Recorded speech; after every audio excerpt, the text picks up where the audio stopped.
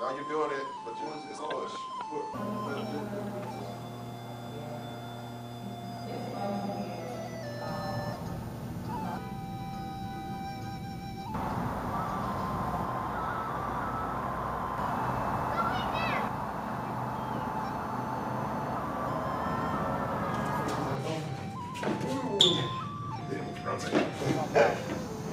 Back from left. Back from right. Turn, deliver thrust. Split wheel.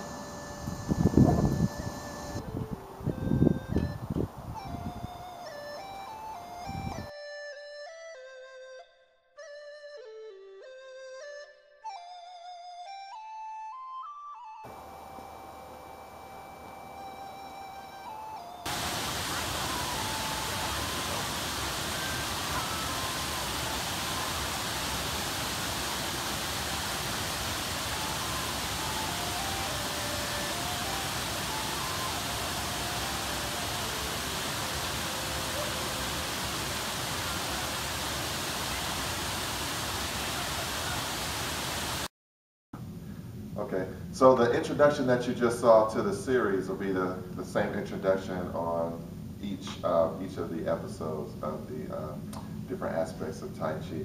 And the reason I say that is so that when you see the introduction, I don't want you to think that you're watching the same video, so it will be a different video. I just wanted to include those images to show that we are showing those different aspects of Tai Chi. So if you are a subscriber on the Green Dragon YouTube channel or the Green Dragon Facebook page, first of all, I want to thank you. And I wanted to take this time to introduce this next series to you. So over the past, I would say, past month or so, Stephen and I have been collecting videos from my different classrooms of different practices.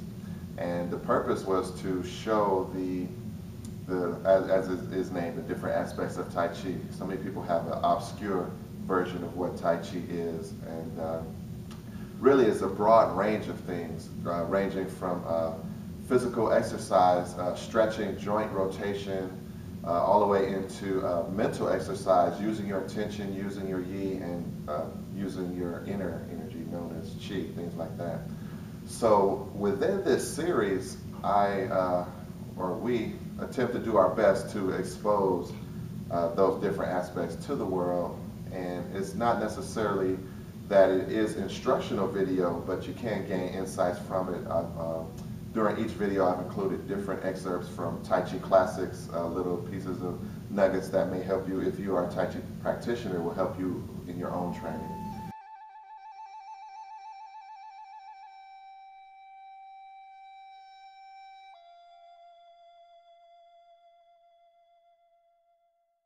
And also the things that we say and do in classroom, you may be able to take some of those things away from it. And don't forget about that hand after they block it. So after he blocks it, it's gone, right? Nope, it's not gone. It's right there. If you're already seasoned Tai Chi practitioner, you may or may not gain from it, but we do try to include nice imagery of Tai Chi, good atmosphere, good practices, just showing the overall picture. So I've been doing martial arts, off and on over the last 40 years. But I got into Tai Chi about 9 years ago, and the thought was to help save my body. I tried some other things, and my knees weren't cooperating. But the Tai Chi has helped me not only improve my balance and flexibility, but also to understand some of the other martial arts that I work with. The principles, understanding the principles of Tai Chi, or trying to understand them, has helped me to understand body movement, rotation of the waist, what have you, and how do you get your energy into your movements, your attack, your defenses, what have you.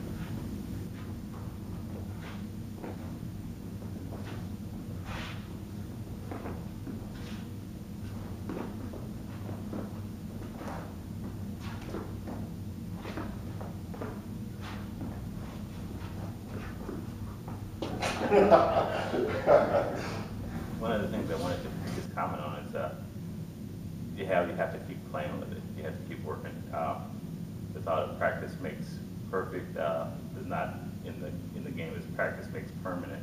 So looking at different ways of practicing the principles helps to embed them into my activities.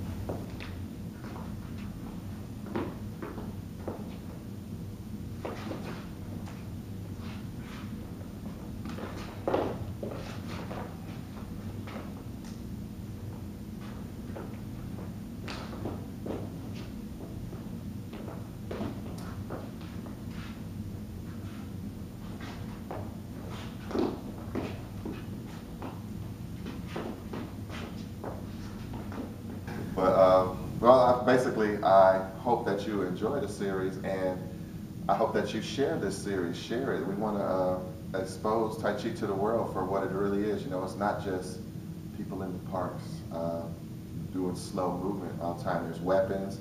There's camaraderie doing push hands. There's the martial side of it, which, of course, any martial art has to be effective. And Tai Chi as a martial art is not slow. You have to move at the speed of your opponent.